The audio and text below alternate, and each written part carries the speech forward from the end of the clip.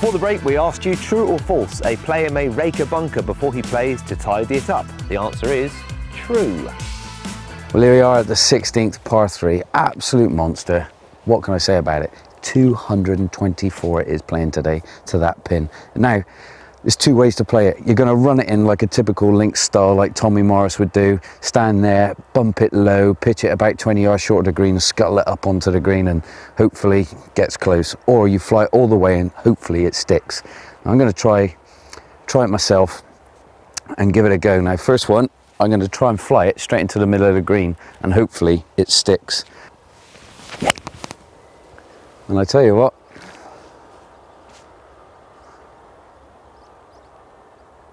I don't think I'll be seeing him again.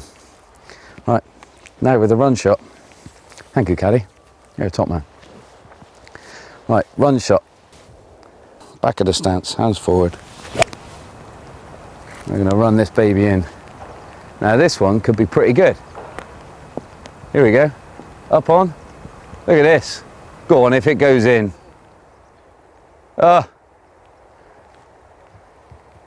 They say the song 2 out of 3 ain't bad, but 1 out of 2 ain't bad either. Cheers.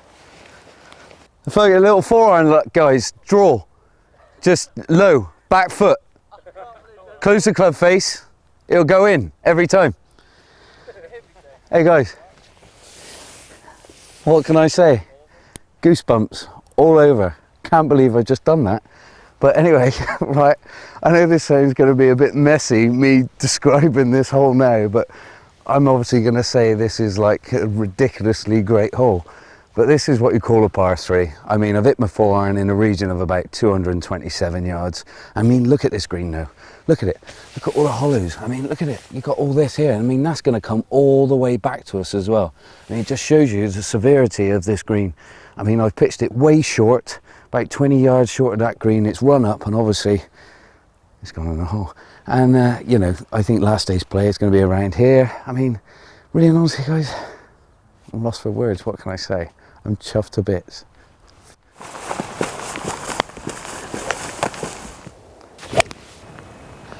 Just look at the way he played it again. He was talking about how he's drawn it in, and he did. Just low, got it to run up. I mean, it's a tremendous shot, but unfortunately it's just a 3. Because that's 3 off the tee, poor old John. Oh, Ross, putting a dampener on it. We've said he's going to do it all year, haven't we? We said he's going to stick one in, and he only has. Well done. The irrepressible John E. Morgan. Fantastic stuff. Well, back to the action. I tell you what, before we do return to action, I did like that question before the break, but very important that we point out it is true, but... Yeah, it's important, like you say. It is true, you can rake the bunker, but you can't rake it if it's on your line of play or if it helps improve the lie of your ball. So it's got to be away from your line of play. So this 16th is going to cause a few problems to our leaders and all the players here. And 17, of course, which James Moore is on right now. Big hole for him. Yeah, Moore just fading a little bit. Ooh, it's mighty close to those OBs. Now then, Far with 16 ahead of him. He would dearly love to do a John Morgan there, wouldn't he? But 15 to get through first, and he's not happy there. That's not the first time we've seen him react like that today. Yeah, I've been just sort of watching his swing, and it's been slightly short in the shoulder turn. When you get a bit nervous and when you get a little edgy, your turn becomes a little short, and he's trying to do it with his follow through, and he's just pulling 1 or 2 to the left. Yes, hasn't won on the EuroPro so far this year, but Daniel Gavins has. Oh, don't tell me that's going to come back somewhere close. No, it's drifting away. Yeah, he played that shot, tried to get it to go up the bank and come back down, but he just hit it a fraction too hard. Yes, there was method in the madness. Now, Rubotham, from a very similar position, would have seen that. Needs to learn from it. Now, much better line for James. Just needed to go further up the hill. It's bizarre, isn't it? Go further away to get closer. Doesn't make sense, but that's links golf for you. Far with a chance up and down to get to 8 under. Well, that's a little untidy. It was a straightforward shot. left himself 7 feet or so. Yeah, I wonder if he will tighten up a little bit during the course of these closing holes. I think you can see why this 17th is such a tough hole. Only been 2 birdies all day on this hole. Trouble all the way down the left. Yes, and factor in a bit of breeze and it's a monster.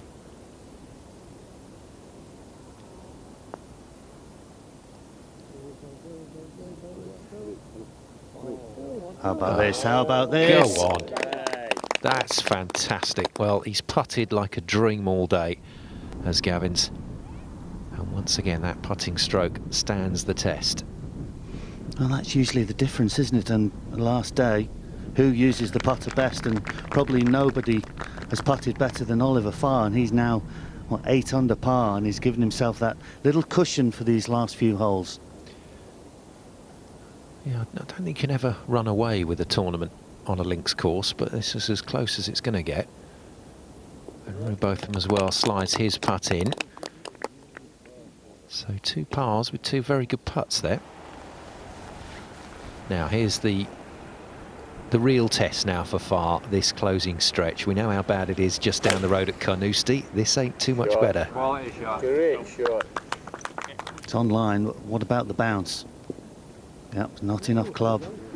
Look at that breeze now. It's got up straight into the wind, and he ballooned it. It looked so good from behind the tee, but unfortunately, that's going to be tough. More with the claw grip on the putter. And it works again. In she goes. Big smile from James Moore at 17. 18 to play. Can he put a bit of pressure on Farr? This is a good 40 yards short of the flag.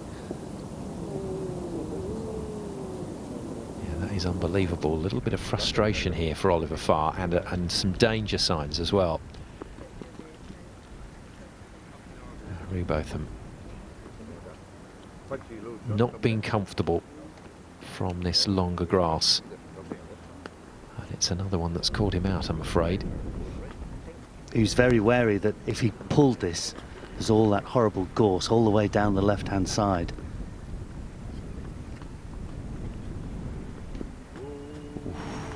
Low driller. Getting this one to run up the green, maybe. Go on. Oh, we saw a very brief sight of it.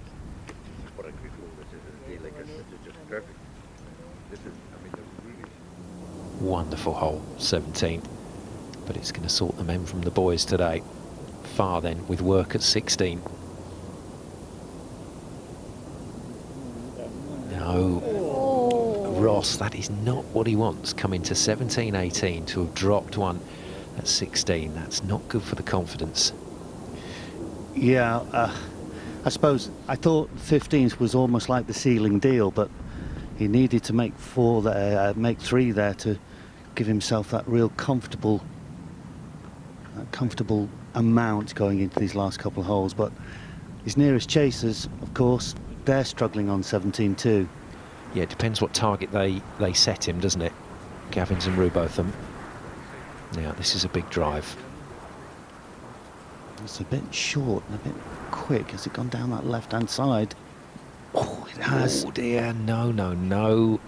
And Oliver Farr getting very tight here within touching distance of a title. And that's not the place to be. I do wonder if Gavins and Rowbotham have just taken a little look over the shoulder there to see that group searching for the ball of Farr. Well done. Very appreciative crowd here in Montrose. Montrose, as I guess we should say.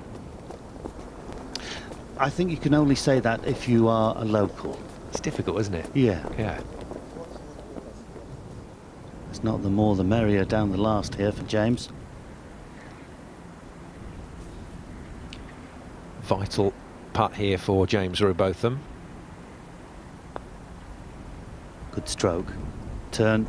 Oh, stayed exactly there. He hit that perfect. we go.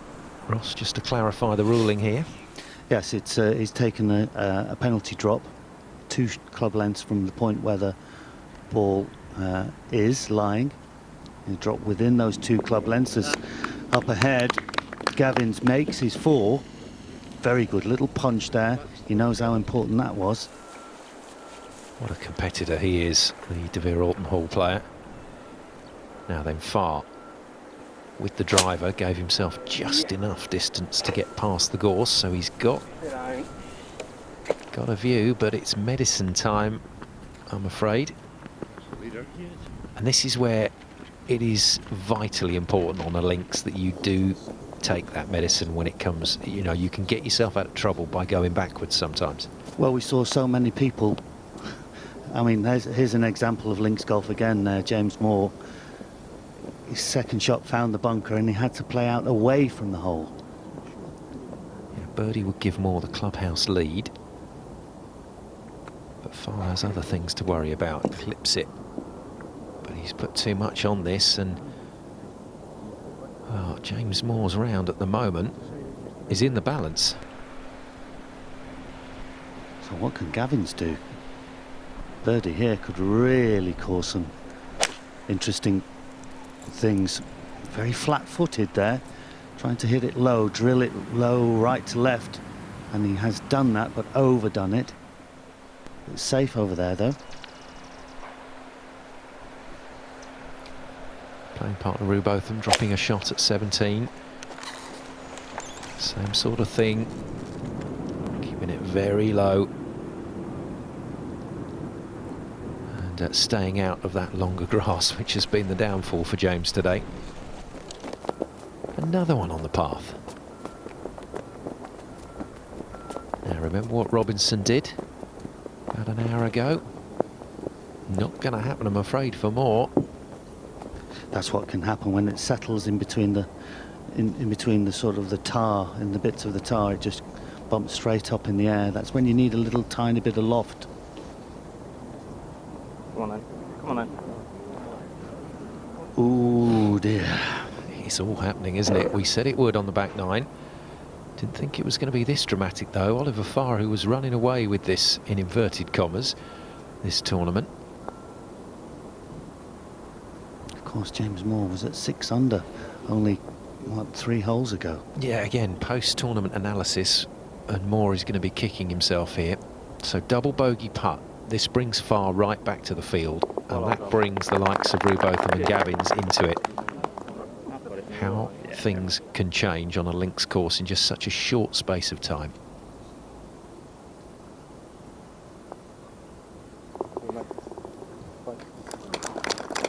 .70 for James Watts, with a back 9 of, well, back 9 of 36, not bad considering we've seen some of the horrors on this back 9.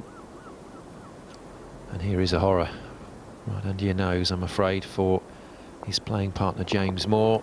Oh, what could have been.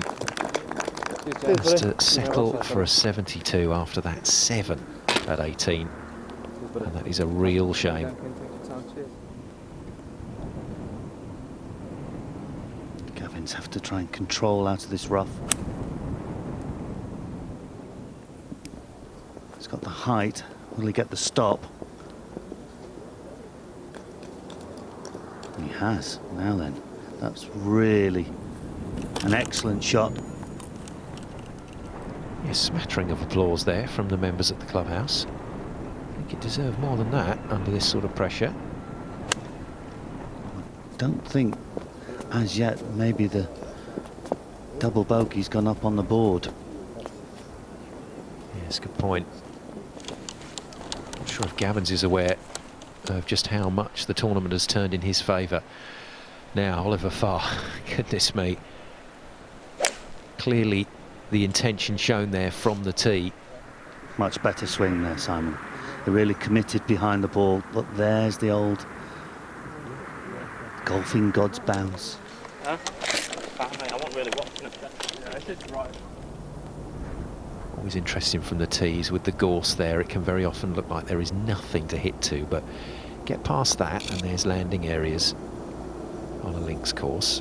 And Rebotham just down that little slope, gave it a bit of extra pace. He's backed himself on pace today, as James, and he's putted well. And so's this man. We've seen him sink some clonkers. I'm going to trademark that, I think. That's your word, isn't it? Oh no, straight up and after it. That would have been the dramatic finish. So if Gavins can roll that one in for 5 under, then it's all about the waiting game as Farr comes up the 18th. Oh, tentative. But it's dropped. But terrific. 33 back 9. That really is the catalyst to his position.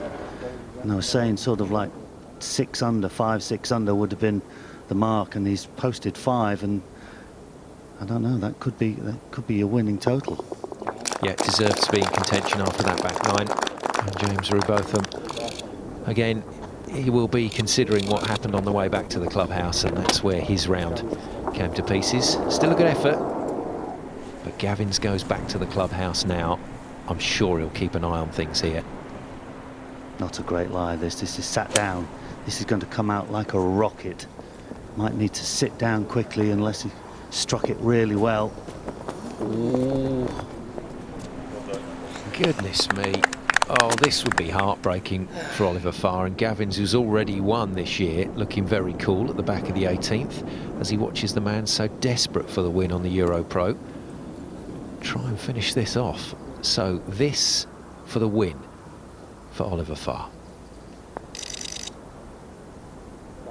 Looking at it intently, has he given it enough? No is the answer, and now the tension, Ross, really on. Yeah, it's one of those, isn't it? He's left himself one that he should really hit in nice and firmly. Standing close to his partner's marker. Great go. Great putt. Playoff forced by Oliver Farr, the second playoff that he's had to endure this year. But I guess he is well prepared after his loss to Mark Lasky at Roe Allen Castle.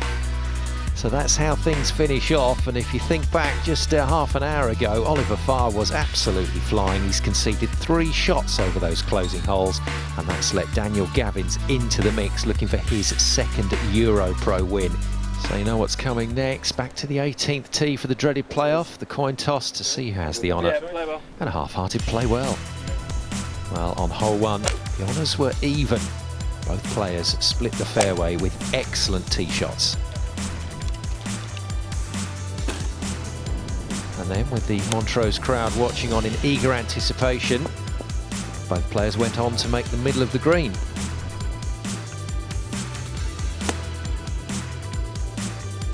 But with plenty of work still to do, they both lagged their putts, needing 2 for par. It was an eventual ride back to the tee for hole 2.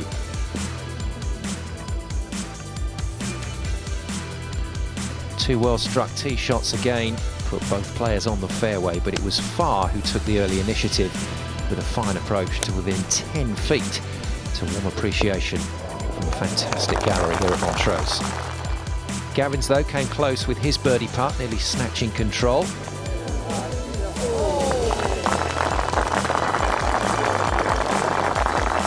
But as he watched on, Farr missed his chance. Both players ending up making par and leaving the Eagle Orchid Scottish Masters title still very much up for grabs. So 2 playoff holes down, how long could it go? A sizable crowd gathered on the 18th here at Montrose, and perhaps they and the rest of us remembering that on the European Tour earlier this year there was a 9-hole playoff. It couldn't go on that long, could it? Well, these 2 players look quite closely matched, and they're just about to tee off again for the 3rd time in this playoff. It's 9 times around, Ross, and you were there. I was El Soler, yes, for the Spanish Open. That was a monster playoff. On a very difficult hole as well, but this is a fairly straightforward hole. It's only 368 yards. You can see the players just trying to avoid the bunkers with a long iron, and that's landed in that horrible stuff. So will it be 3rd time a charm in this playoff, but 2nd time's a charm for this man, Oliver Farr. 2nd playoff of his EuroPro season, and I would say that is very much advantage to the Welshman. That's in great spot there, just under the left half of the fairway, knowing that his opponent will have very little control out of that left-hand rough, that thick green stuff.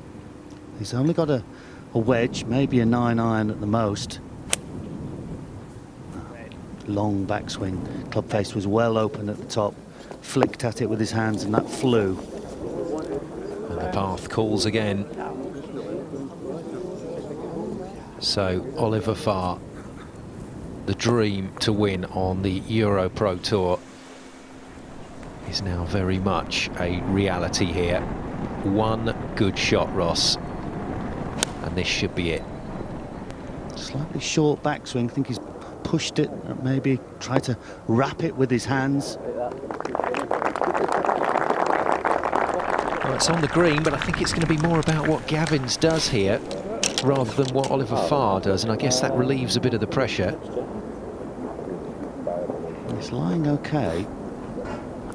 Now the simple shot here would be, you know, just maybe he's going for the John Morgan way.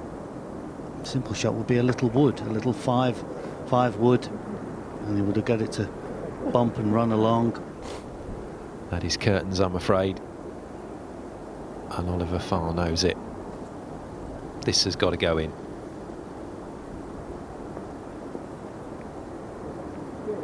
Oh, fantastic effort.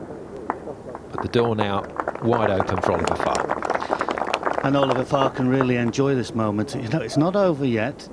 He's got to concentrate, get his speed right on his first putt.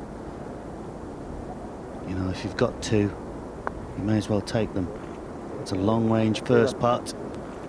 He's not happy. He's not happy. Still a bit of work to do here. And the members know it.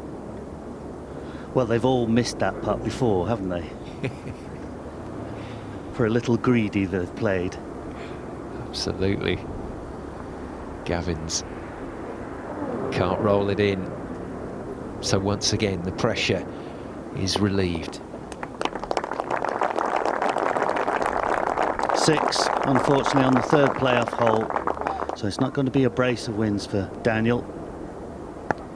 But it should be a first EuroPro Tour victory for Farr, and it is. The emotion now can finally flow. It's been a long season for Oliver Farr, but he's finally got what he came for. That win on the EuroPro Tour. Well done to him. And he claims the Eagle Orchid Scottish Masters. Smiles all round for Oliver Farr, but disappointment for Daniel Gavins. You played really well.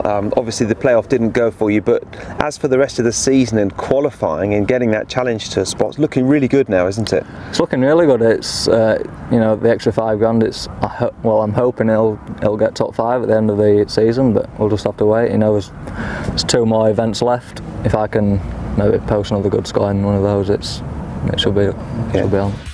So George Wargar maintains his position at the top of the order of merit and is looking very good to advance next year. Daniel Gavins, with a win and a second, finds himself in second, while Oliver Farr finds a season of consistency plus a win equals third. This week very definitely belongs to the Welshman. Oliver Farr, the Eagle Orchid Scottish Masters champion. Oliver, very many congratulations. That was quite a roller coaster for us to watch, and I'm sure for you as well. What were you thinking on 18? Because you'd lost 3 shots on 16 and 17. Yeah, you have to look at it in a way that you don't want to. Yeah, there is a chance of losing it, but I was quite focused on trying to make a par, and then, you know, getting the playoff. That was my main goal, because I know I wasn't in a great frame of mind going into the last hole, but I sort of recovered well and had a good 2-putt. The next step up, the Challenge Tour, is looking a bit closer, isn't it? Yeah, I've been fortunate to play 7 Challenge Tour events this year, so, you know, you get a taste for it. It feels nice to win, and, you know, hopefully I can sort of maybe get to the Challenge Tour next year. We've got a couple more events left, yeah. Absolutely, a very popular winner today as well. Ladies and gentlemen, your winner, Oliver Farr. Next up then on the EuroPro Tour, we're at the fantastic Moore Allerton Golf Club in Leeds, which offers some players one last chance to make the top 60 and qualify for the Tour Championships at Prince's. Here's one last chance then to enjoy John Morgan's hole-in-one, but incidentally, we'll never hear the last of. Well, that's it for this week, and from Ross McFarlane and myself, Simon Golding, thanks for watching. See you again soon.